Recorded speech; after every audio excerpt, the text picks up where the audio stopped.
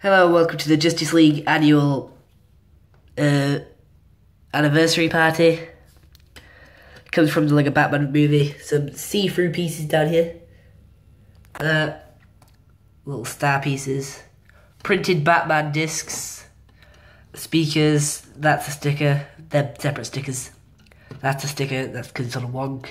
There's two stickers here which are exactly the same, but I put them upside down so it looks different. Both sides are exactly the same. Like that. So if you split down the middle, it'd be absolutely identical on both sides, which is really cool. You fit the dog up there, and yeah, that's about it for the set. Barring if you twist this thing at the back, the little dance floor up front moves. That's it. Time for some minifigures. So the first one that I'm going to do is the dog, which is blue.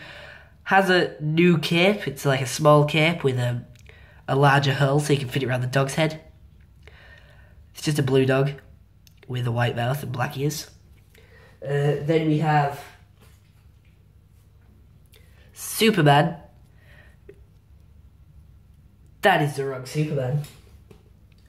Superman with a sort of like awkward face, and then if you turn it around, he's happy.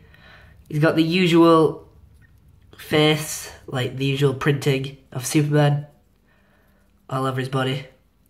So that's it for him. And we have, the Green Arrow, who has some back printing, some dual molded legs.